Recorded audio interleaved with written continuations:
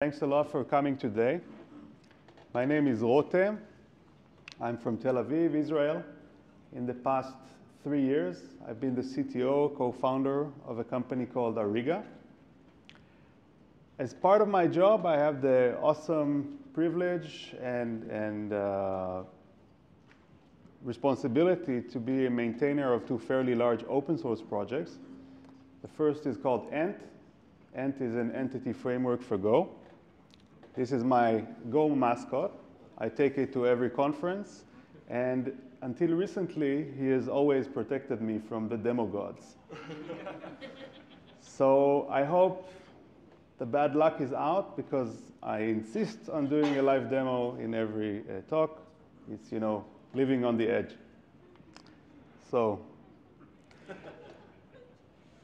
the second project that I'm maintaining in open source is called Atlas.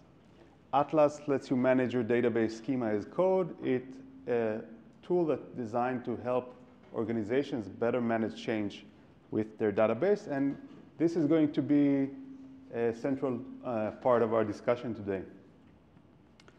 But before we dive into technical discussion about DevOps and change management and platforms and all of that stuff, I want to tell you a story.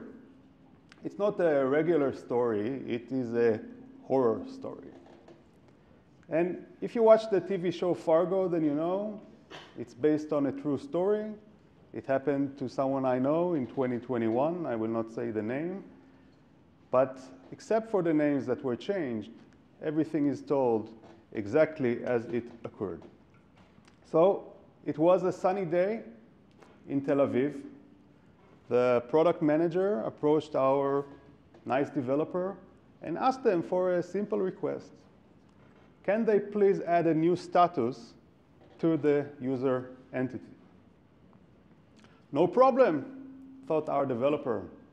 I am a professional. So this guy was working in Node.js with an ORM called Sequelize. You can see the model definition, and you see the git diff. This status field is of an enum type, meaning it can hold a limited set of options. And he was adding the invited option. Now, changing code is nice, but when we are dealing with the database, we also need to make changes to the database. These changes are typically called migrations for historical reasons. They're migrating the database from one version to the next. We could have called them upgrades or schema changes, but in our industry, they are commonly called migrations. So this is the script that our developer planned to update his database from the previous version to the next. We already mentioned we're dealing with a pro. So this guy did everything by the book. He opened the pull request, CI, all the tests were green, all of the automation passed, the tech lead gave the thumbs up, and everything was ready to go to production. This is the most exciting part of being a developer, right? The time that your hard work is ready to be shipped. And then, anybody want to guess what's going to happen next? So this is the sound.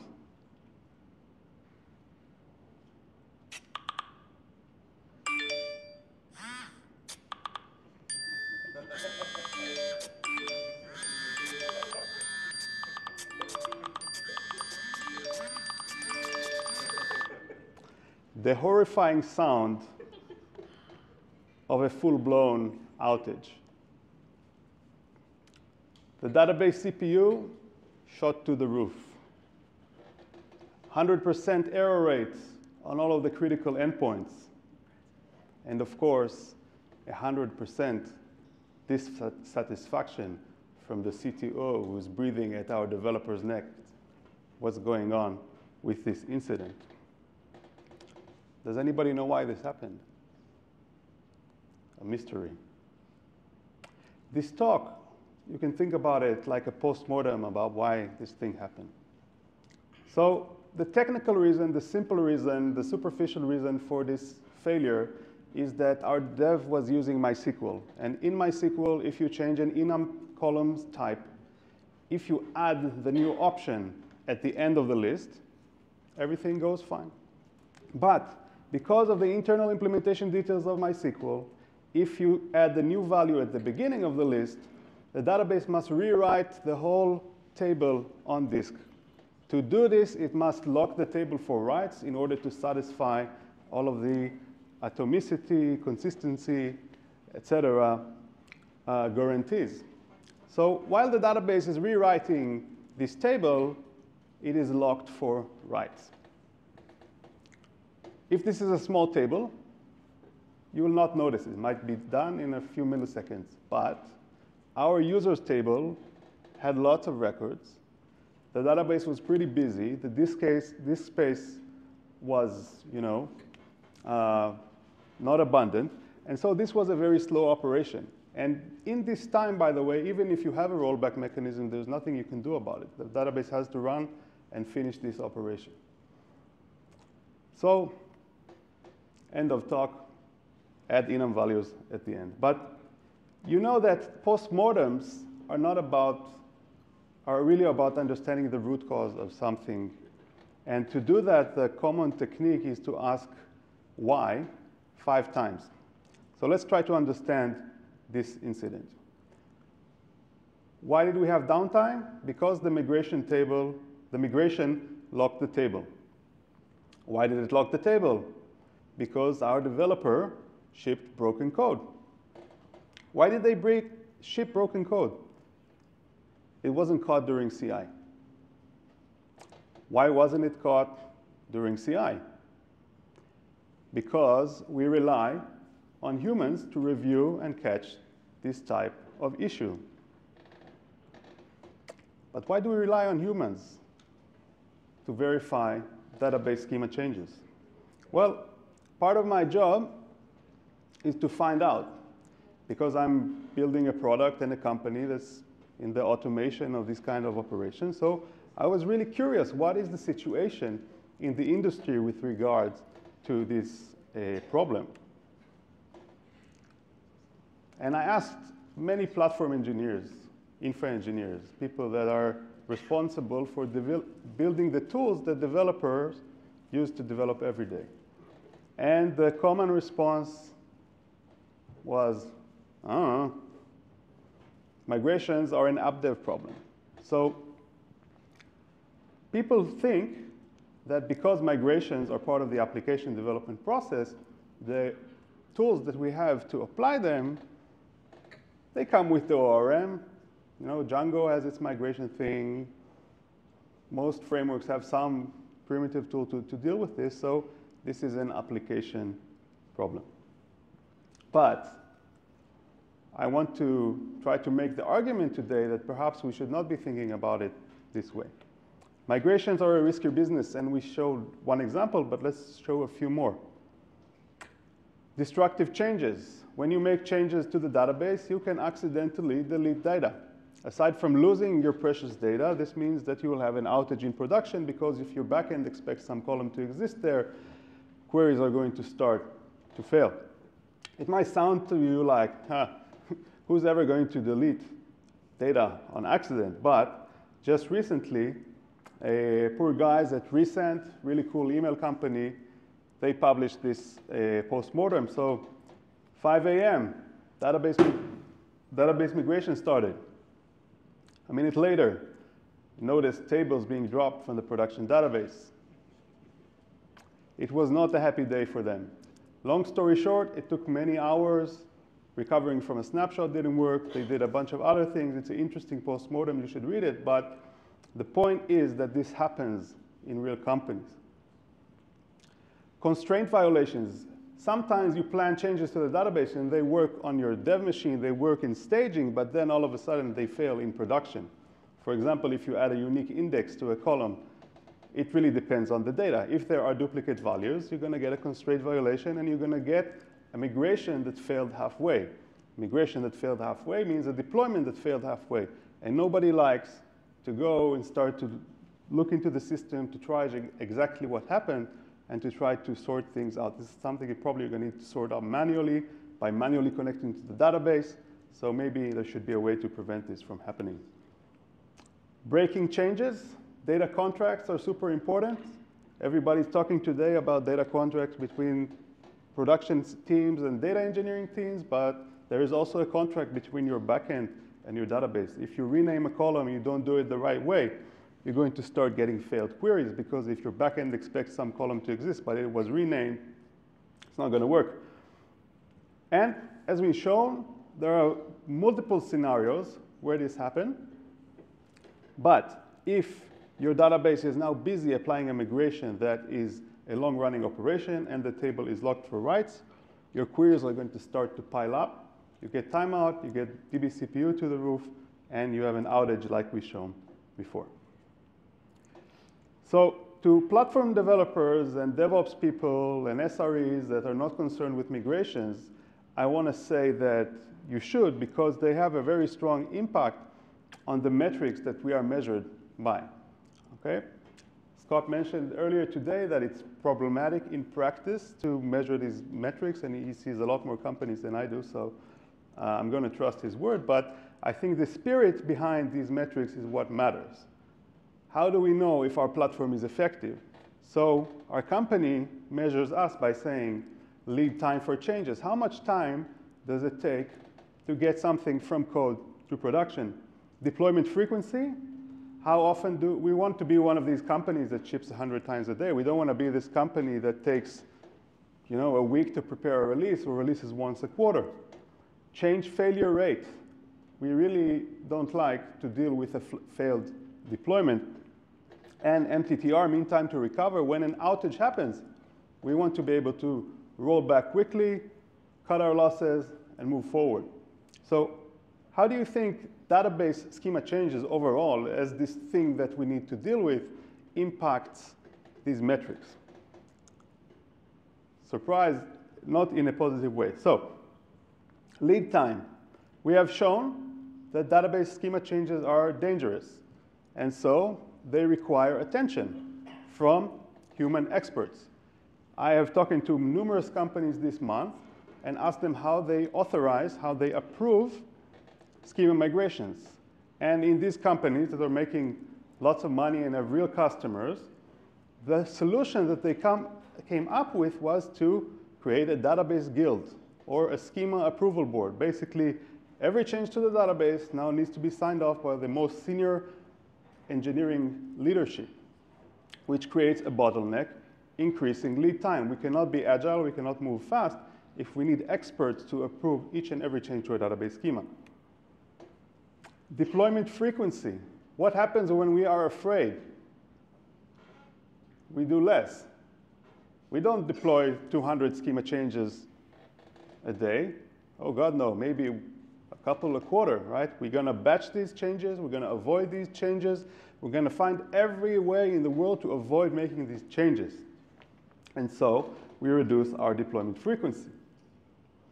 Change failure rate. If you rely on humans to plan changes and you require on other, maybe more experienced humans to approve these changes, you're going to get human errors. So you may be getting more failed deployments than you would like. And finally, recovering, rolling back a stateful resource is very difficult. There is data there. You cannot simply delete the column because you're going to lose the data. So now you're going to need to figure out exactly what you do.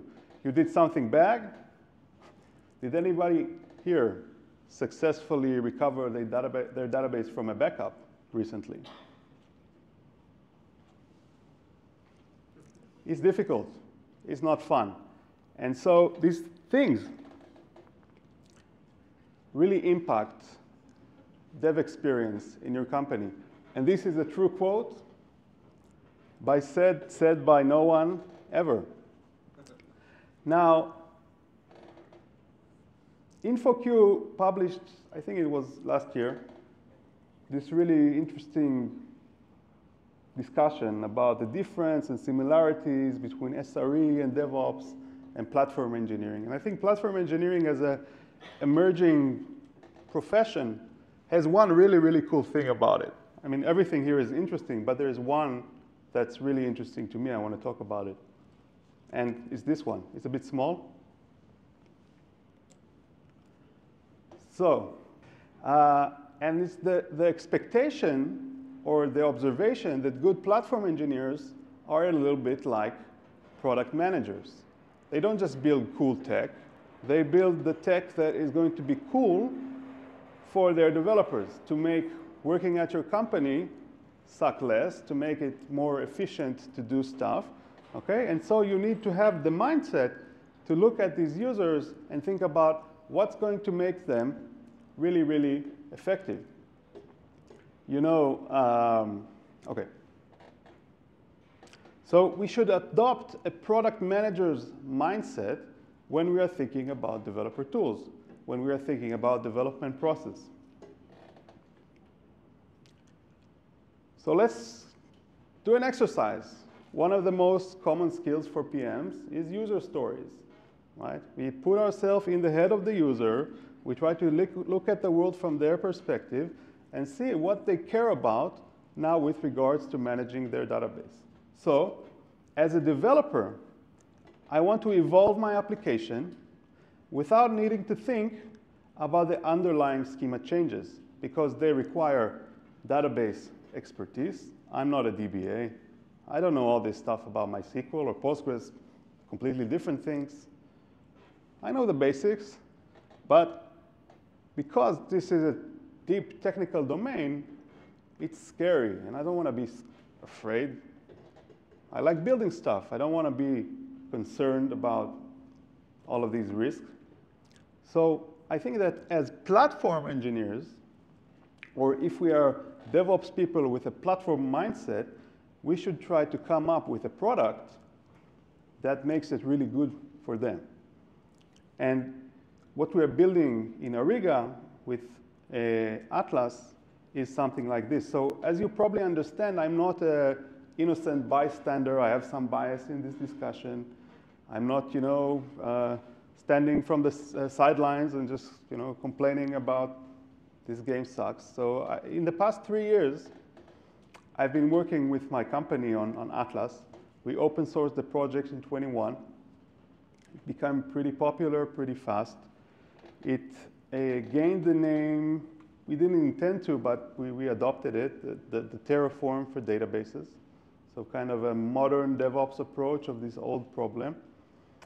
We have a very vibrant community of people that are really engaged. We have almost 3,000 projects publicly using it in GitHub, but many more that are private repos. And what we tried to do with Atlas is to end-to-end to build a platform of how to handle this problem that is just a basic fact of life when you're building systems. So as a developer, what do I need for schema changes not to be scary, not to be annoying, to just be something that is maybe even enjoyable as part of my life? So the first one is automatic migration planning. I don't want the headache of figuring out what I want to do. Similar to Terraform, this is the desired state of my application. Can someone else with expertise please plan this for me? This is one. And we're going to show a quick demo of this in a moment. Once changes are ready, a pull request is due. I would really, really prefer if I get the feedback really quickly, if I don't need to wait for the database guild to have their big meeting and decide if my change is safe or not. I would prefer an automated tool to do this review for me. And I prefer if this tool was never tired, was never lazy, was never unconcentrated or preoccupied with other things. I would prefer if it was a piece of software that could do. Databases are complex, but it's not an infinitely complex problem. There are only so many changes that you can make. When I come to deploy, I don't want this to be this weird step that I need to manually do and run some script, or everything about my platform is 100% GitOps self-reconciling infrastructure, and then I have this imperative script that somewhere I want it to feel like a native part of my infrastructure. And so how do I do that? And finally, as an operator, I want the visibility. I want to know what's the difference between different environments. If we forgot to upgrade some customers' deployment, I want to know about it. And I need the monitoring capability. So what we're building essentially is this end-to-end platform from development to operations of how to do schema changes in a modern way. Now came the time for these guys. So please close your eyes in prayer with me to have the demo gods with us. So I have the code here for the failed deployment we showed in the beginning. Okay, now we're going to try the same thing that caused the outage, this time to do it ourselves. So I'm going to make the change that our developer made. I'm going to add the was invited status to the list. Okay, and you see here I have the migrations folder. This, for every change to the database, we create a new file. This is a classic approach. There are other approaches that Atlas supports, but I'm showing like the one thing that everybody knows. And it's these alter table statements. So I don't know if you remember how to, in MySQL, how to add an option to your enum. I don't remember either. But what I'm going to do is I'm going to let, sorry, zoom in so it's nicer for you guys. I'm going to let Atlas plan the change for us. So Atlas has this command, migrate diff. Migrate diff looks at the migration directory. It replays it from start to end. It understands what the current state of the database. It loads the schema directly from my ORM. So I have integrations for SQLize, for Django, for SQL Alchemy, for Java Hibernate, all of these plugins to read the desired state. I calculate the diff, and then the result is this plan. Okay, so this is the migration that is required to add the option to our enum. Now, we said that we want auto code review. So I'm going to commit this to GitHub.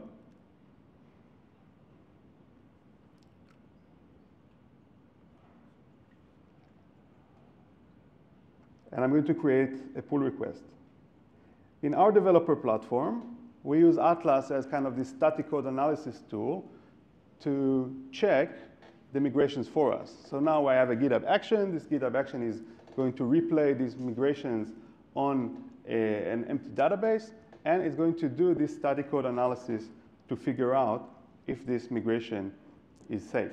In Atlas, we have over 30 policies for different databases, and you can, as a DevOps person, you can configure them to have the severity and sensitivity that you want. For example, in this project, it's currently evolving. We still need to run fast. We don't care about the data. It's OK to do destructive changes.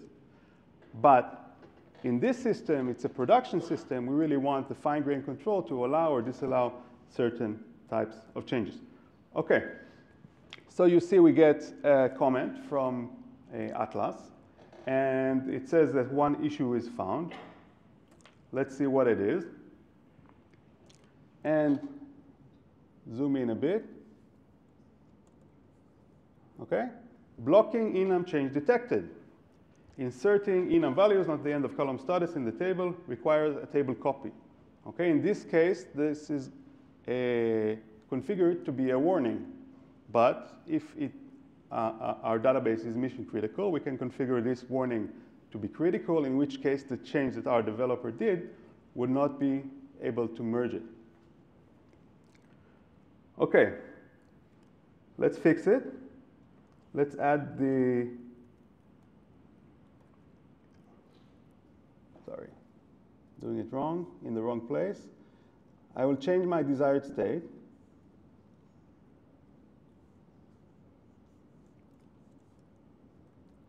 and add this here. I can update, I can delete my migration, or I'm just going to edit it here to save time.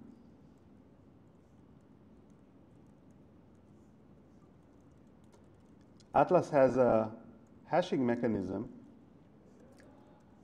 to make sure that the directory integrity is maintained. Let's now push this out. And what is happening is that our GitHub action now will notice that a change has occurred. It will reanalyze the changes. This time, it's supposed to be completely green because the change is safe and does not have any specific risk.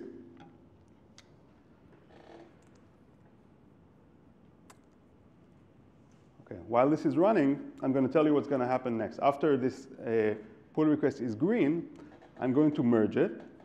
And then, if the demo gods are with us, we'll show how we can deploy this change with Kubernetes. Okay, because we have for Atlas a Kubernetes operator that adds I will show it, adds a custom resource definition that's called an Atlas migration. Okay, and then I can specify the tag, the git tag of the version of the database that I want to exist in production, and this operator will notice this change, and then I will be able to deploy it. Okay, looks like our pull request is ready. No issues found. Let's push this. Now, we have a SaaS system called Atlas Cloud. You saw it here. And one of the advantages of it is that it gives you this, once you push the migration to your master branch, it gets pushed to the schema registry, and we get this automatic documentation. So, unfortunately, guys here marked me that I'm at time. So if you want to see proof that we can do this with Kubernetes, you can come to the Ariga booth. To wrap up, we discussed today that schema changes are a fact of life, but they are risky and everybody hates it. As DevOps engineers, as platform engineers, it's our responsibility to make sure that it feels safe, it feels good, and it's efficient to build software in our organization. As part of it, I think you should really consider the tools you provide developers to manage database schema changes. Atlas is such a tool. There are other approaches, of course. And if you want to learn more, we have our website. We have our booth. So please come, talk to us. Thank you.